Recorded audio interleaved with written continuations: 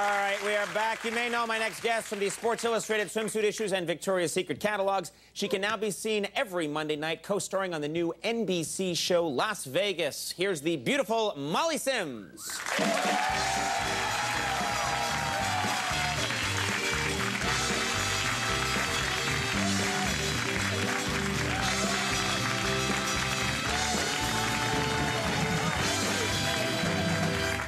Yes, very nice to have you here. How are you? I'm doing well now. I haven't seen you since... Sorry. I haven't seen you since you stalked me like 3 years ago. Well, and then you called the police and it all went south. That was nice. No, how have you been? It's all going great. Fix your tie. Oh, thank you. Just this right here. Let me ask you, I don't get to talk to people who know fashion that often because I'm kind of a slob in my private life, and they put these suits on me just before I come out here. Suit? I know, but it's not mine, it's NBC's. This is like Brokaw's suit that they tailored to me. But they put a funky tie with it. Yeah, again, I don't know. Literally, I come running, they say, here he is, Conan O'Brien, and I come running down the hall naked, and a machine shoots this. Yeah, just shoots this suit onto me. Tell me, though, because I want to know, the low-cut jean thing.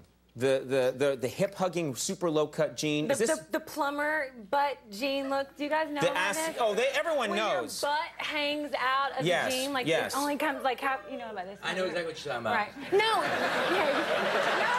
No. It's true. Oh, Quentin knows. Quentin knows. Yeah, I got it. Yeah. No, but in LA, the girls only wear white tank tops, no bra, or like a bra, but like a colored bra. Plumber jeans, like these plumber jeans, they're so tight. But they look better than on a plumber. That's the whole point. Wait, when a plumber comes to your butt is like hanging out. Yeah, but the female bottom is more pleasing than the plumber's bottom. But now, wait. Hairy bottom. Yeah, thank you. But now they've invented. Have you seen the thong, the underwear, now made for the plumber jeans? What do you mean? They designed a special thong? I love that people are thinking about this stuff. No, it's awful. No, it's not. Oh, it's awful.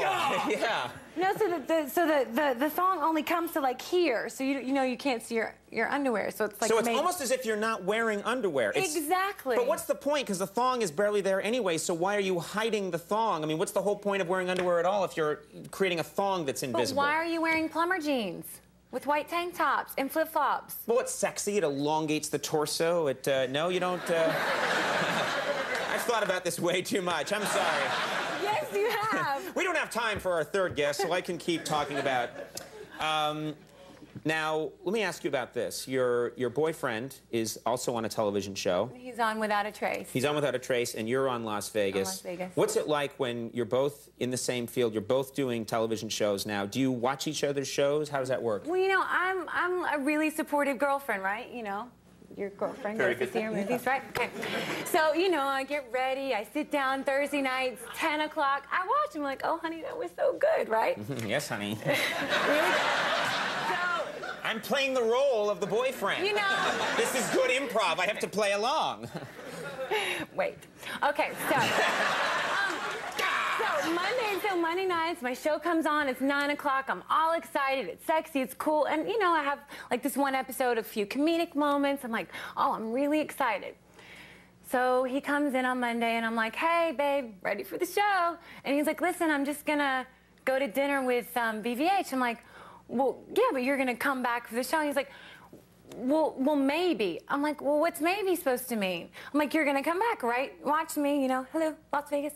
And no, he decides to get in like a drunken stupor and goes to this bar, right? And tries to tell me that he's actually seen the show, like, on the monitors, even though it was the baseball games. So I start questioning him, like, okay, so what did I say? What was I wearing? Like, has no idea. No, so he's out. So now, the last Thursday, I didn't watch his show. Yeah, no. He does not sound, this does not sound like a supportive boyfriend. Unsupportive. At all. And I think Unsupportive. there are a lot of people here that would have, a lot of guys here that would have watched your show if you had asked them. Thank you. I'd have been there right there. If you said, watch my show, I'd have been right there. And I would have been knitting you a sweater as I was watching it. And I'd have a bastard comes to mind. Yeah, exactly. Who is this guy? And then he comes home and he's all drunk and he's like, yeah, I saw it, baby. Yeah, and he's totally reeked of alcohol. He's like, babe, you were great.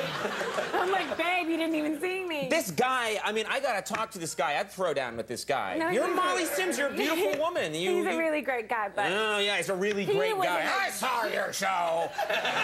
He was in the...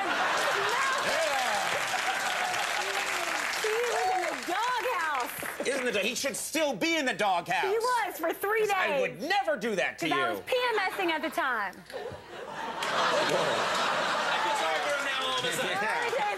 That changes things. When Matilda's visiting, it's not funny. Now, I have to ask you something. What? Oh, good Lord. The audience is getting freaked out here. I'm going to change the subject very quickly. Oh, God, Off of the PMS onto other things. Sports Illustrated, you're one of the most beautiful women in the world. These Sports Illustrated shoots are always sexy. And yet last year, whose idea was this photo shoot? You, let's look at this. Fly fishing in a river. Whose idea was... These are supposed to be sexy, sexy shots.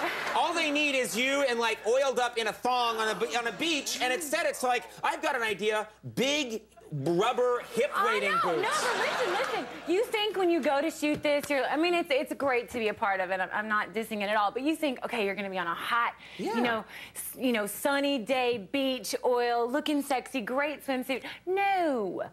Like, last year, I was on a farm with goats and pigs, you know, with a cowboy hat, you know, doing my thing. Listen, who's thinking of these ideas? Your boyfriend? I mean, who's thinking of these? No, he was not. Fly fishing! You're gonna go fly fishing! That's what you're gonna do! Oh, God! Oh.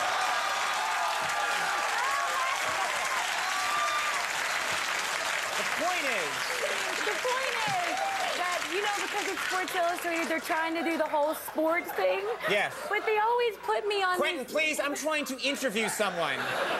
And you're creating distractions. No, but listen, you always put me on serious here. Like, locations that are like... Plumbers, butts, waiters. This is so not the way I expected this interview to go. Right. Me neither. Very unprofessional, and I apologize to everyone watching. Oh. The show, Las Vegas. Yes. It's a very sexy show. It's a very sexy show. Airs, you think so? Have you seen it? Yeah, you and James Conn. That's cool. Thanks, babe.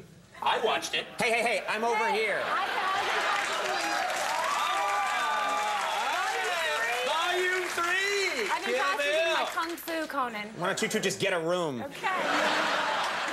Las Vegas airs Monday nights at 9 on NBC. Molly Sims, everyone. We'll be right back. Chuck Palmer.